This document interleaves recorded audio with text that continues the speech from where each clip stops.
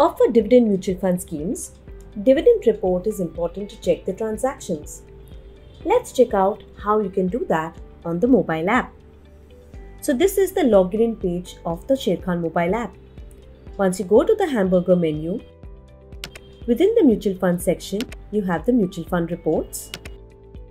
And within the mutual fund reports, you have the dividend report. Dividend report from last year till date will be available. You can select the date as per your choice from the filter option right here on the top. So you click on that and you can select the date right here. You can also change the view format from the orange icon right next to the filter.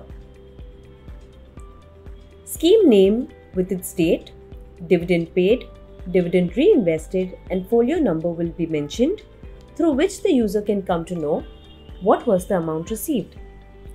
This report helps you to check the dividend received, if any, and that's how you will be able to check the dividend report.